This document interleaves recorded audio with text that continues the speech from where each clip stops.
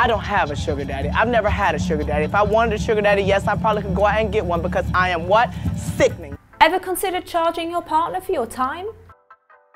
Whilst in the midst of that lovely little thing called austerity, us youngsters are scrounging for every spare penny we can find. Okay, so yeah, maybe we do buy too many avocados, but is that really why we're skint? It's avocado! Whatever the reason, our pockets are empty and we're desperately seeking every potential source of income we can, hoping to collect up those quids and finally be able to afford something luxurious like a bit of kale or a McDonald's. And it seems that our thirst for cold hard cash knows no bounds. People are making homemade cards, giving beauty treatments on the side and getting sugar daddies. Welcome back to Bluntly Put.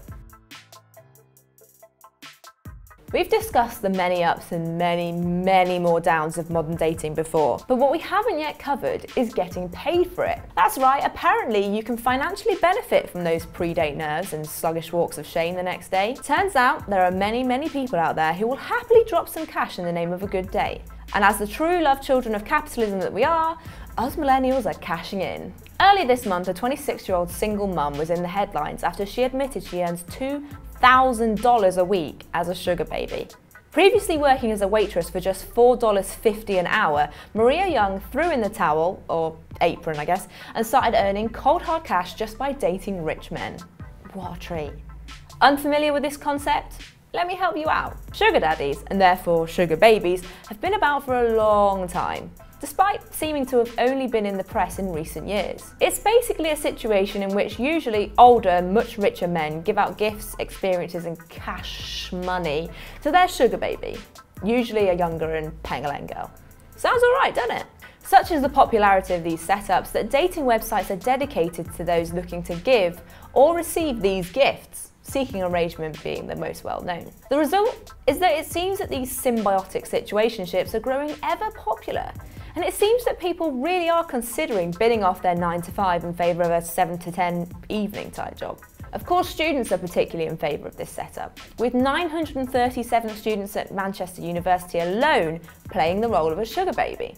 There's even been reports of one student being sent off to splash the cash on herself and her mates. All she had to do in return was send pictures of her feet.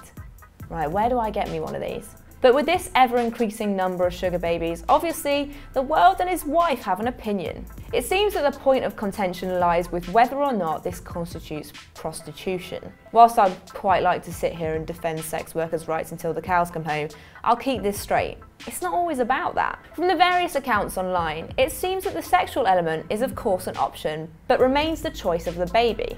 Seeking arrangement also states that it prohibits any unlawful use of the site, including escorting, prostitution and human trafficking. I'm not sure how they enforce this, but at least they acknowledge it as a potential issue, I guess. Anyway, it does seem that maybe taking sugar babying as a sleazy income stream might be a bit of a narrow-minded take, especially when you consider the gain. Let me treat you with some quick math. So good old Maria earns $2,000 a week. For us Brits, that equates to about $1.5 grand. Times that by the 47 working weeks a year, and that's £70,500 a year. For comparison, the average yearly salary for a UK citizen is around 30k a year, before tax. After tax, that's about 24 grand, which per month is 2k. Which would you rather, £2,000 per month or per week? It's not too tricky to decide, is it? I don't know how many hours a week she puts in, but I can imagine that her hourly rate is slightly more than the £7.83, which is the UK's minimum wage. And before you ask, Maria does not have any intimate relationships with the sugar daddies, so don't get in the comments with your judging. She even makes them sign a no sex agreement.